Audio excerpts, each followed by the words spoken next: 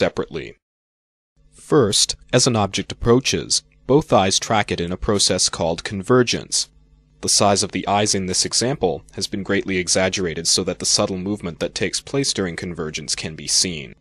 Convergence of the eyes keeps the image of the object of interest centered on the fovea, the part of the retina where resolution is highest.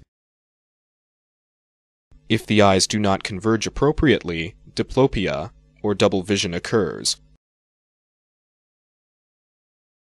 Second, the pupil must constrict to restrict the entry of light rays diverging from a near object, since diverging rays cannot be bent enough by the periphery of the lens to make them fall on the fovea.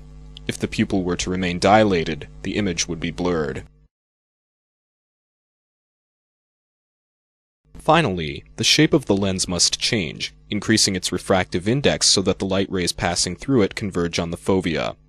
In distance vision, the lens is pulled at its equator by the suspensory ligament, so that it is relatively thin.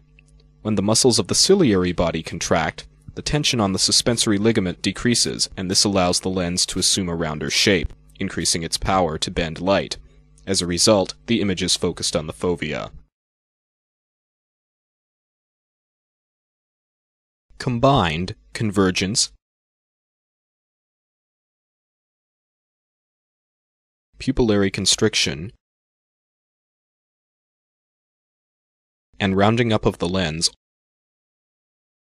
all function to keep an object in focus as it approaches the eye.